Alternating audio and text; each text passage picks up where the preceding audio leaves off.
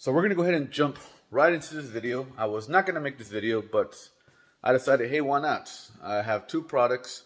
I wasn't sure which one to get, so I got them both. We're going to find out which one I like the best here. We're going to actually use it. And then the other one is going to be my backup. They were each about $40-something. So it's not like a huge investment.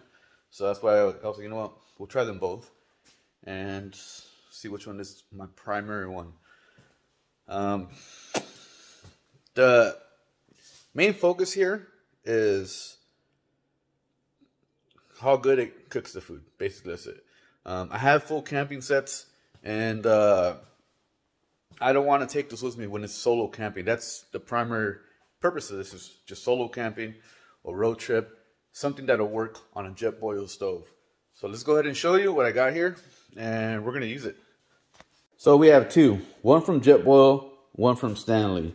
Let's go ahead and show you Jetboil, so it's kind of easier. Here it comes with a nice little carry bag. I already went ahead and opened all this. I'm not going to do no unboxing. Anyways, it comes with a spatula and a non-stick frying pan. This one is slightly larger than that one, I believe. But basically, you got this frying pan that you pop off, twist off, and then you can squeeze and unopen this. All right. Got a little spatula, nothing special. It's kind of small, but I mean, this thing is a pretty compact system. So here we have a non-stick frying pan. Pretty nice looking little pan. It's very light, I tell you that. A lot lighter than that guy. This guy right here is from Stanley. It's got a lid on it, pops off.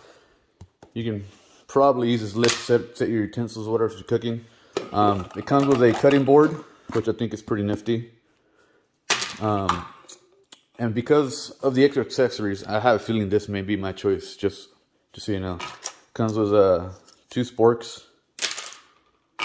and a spatula that detaches. A couple of plates. And this, I don't know, silicone thing so you can grab hot stuff or set a hot frying pan. And then lastly, we have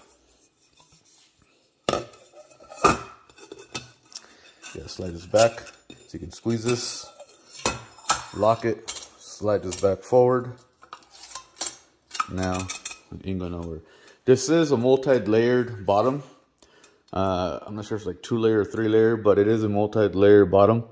So it's supposed to provide more of an even heat across the board.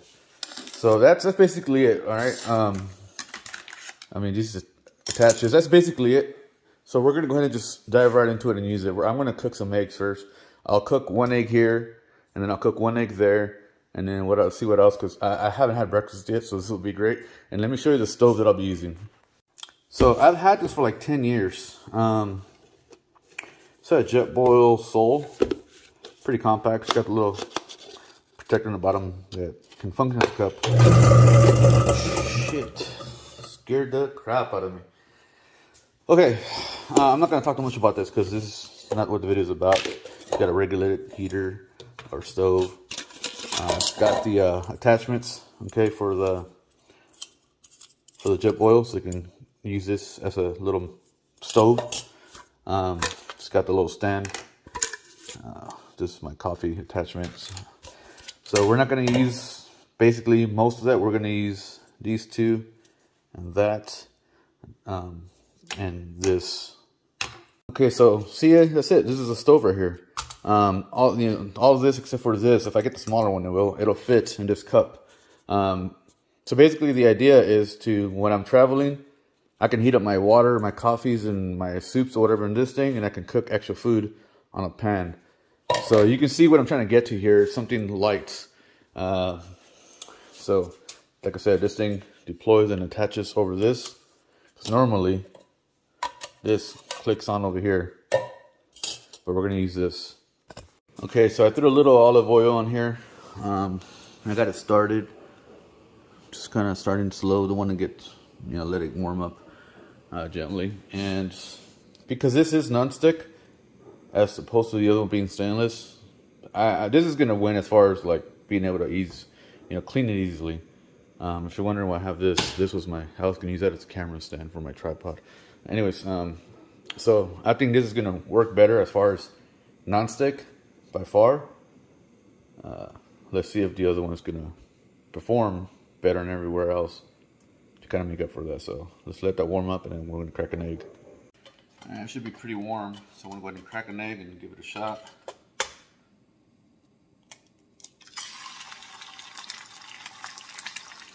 I hardly do fried eggs, but I am going to make a fried egg today.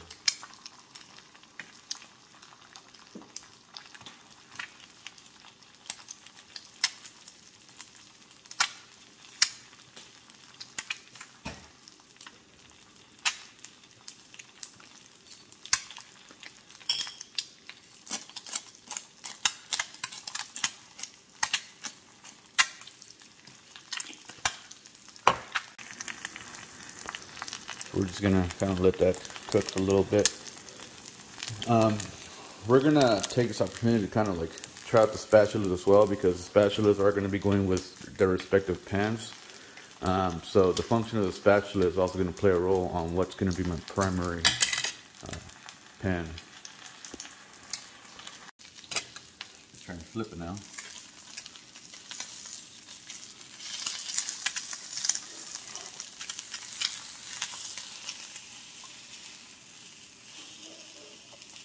I'm very bad at flipping, by the way.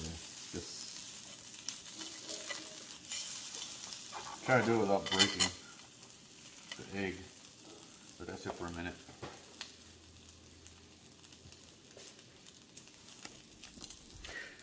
So I don't think the Jetboil is really going to be an issue as far as, you know, cooking an egg and nonstick. That's pretty simple there.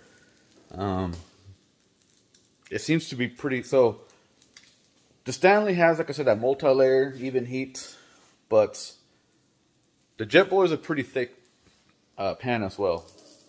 So I don't think hot spots is really going to be an issue.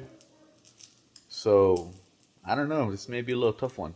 I have an older Jetboil backpacking pan, ultra light, but it has hot spot issues because it's ultra light.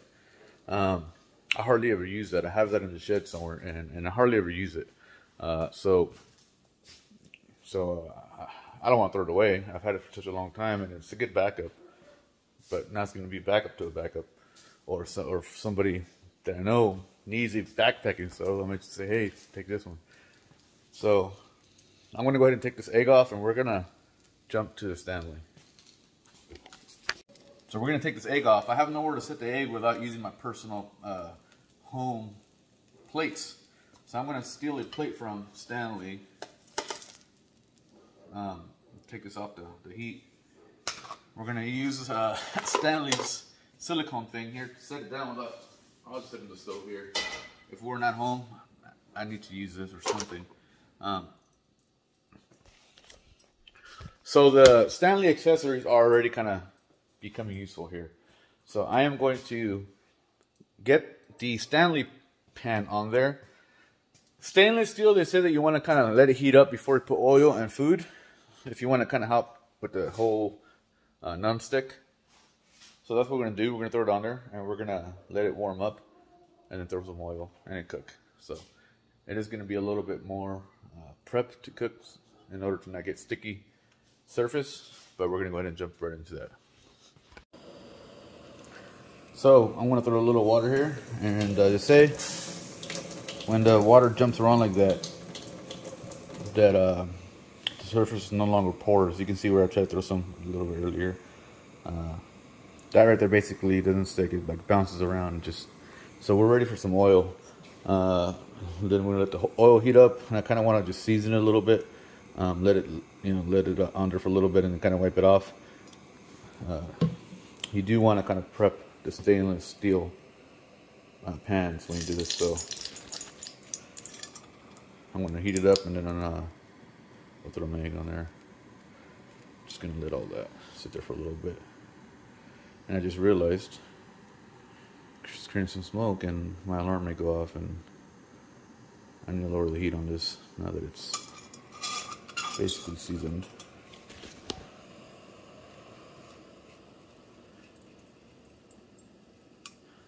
I just crack an egg up in this.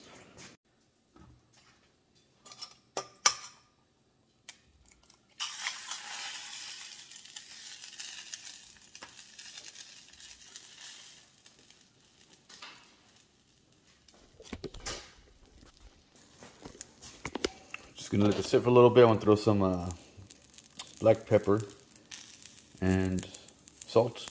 Let it sit for a little bit. And I'm gonna go ahead and attempt to flip this. It's not gonna be as easy. Well, I don't know. It's actually, I mean, it's not gonna be as easy to flip as the Jetboil. It's breaking up on me. So I like eggs. That's gonna be a problem for me. So the egg flip is not as good. It's the Jetboil. I want to let this finish cooking, and I guess I want to have scrambled eggs with Stanley. So I'm gonna be a little unfair to Jetboil here and give Stanley another shot. Clearly, Jetboil has much better nonstick properties. That is clear. Right now, what I'm trying to find out is if I change the temperature a little bit. Earlier, I did drain out all the oil on this thing. So let me go ahead and add a little bit of oil like you normally would. Bump up the temperature a little bit on the stove and try it again. Essentially, I'm just trying to find out if this will work for me. So clearly, Jetboil here wins in this area. But let's see if I can make this work for my needs. That should be pretty hot. Okay.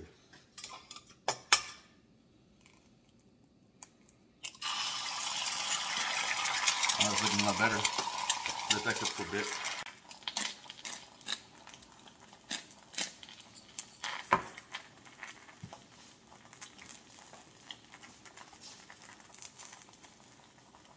You know what? That's fine. That means I get 3 eggs instead of 2.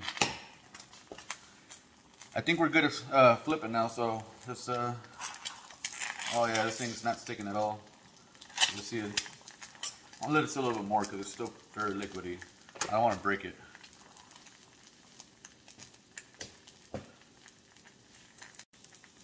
I think we're okay. I mean, it was really like just like 30 seconds was the last flip.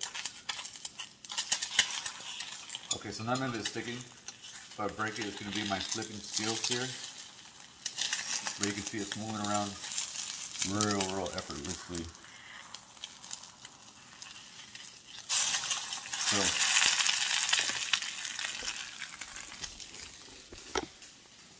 So clearly, you have to know how to use a stainless pan as opposed to a non-stick pan. A non-stick pan, you know, even dummies like me can make an egg not stick. It's going to require a little bit of skill, a little bit of knowledge and how to when you use a stainless pan. So, to rephrase my prior statements, the Jetboil is great for most people. I really wanted the Stanley to win because it is a better built stove. It feels more solid. And it feels like, I'm going to go ahead and turn this off so it doesn't overheat. It feels more solid, and the stainless part of it means it's going to last you a lot longer. Just non-stick is nice, but non-stick wears out. If I take care of the Stanley properly, I'll have it in 10 years. I don't know if I can say the same for the non-stick, but maybe I'll update somewhere down the line as I use this. But I'm going to use the Stanley more. I already know it. If you're using a stove a lot, you really can't go wrong with stainless steel. So I'm going to eat these eggs, and then we're going to kind of like talk about, you know, my thoughts on these two, and maybe it'll help you make your choice. So I want to eat my breakfast.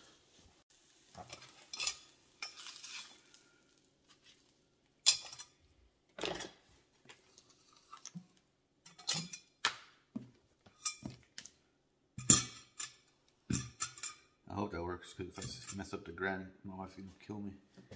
Alright, I'm going to use one of the forks that came with this. I'm going to add some ketchup, some tapatio, enjoy my food, and then we'll resume.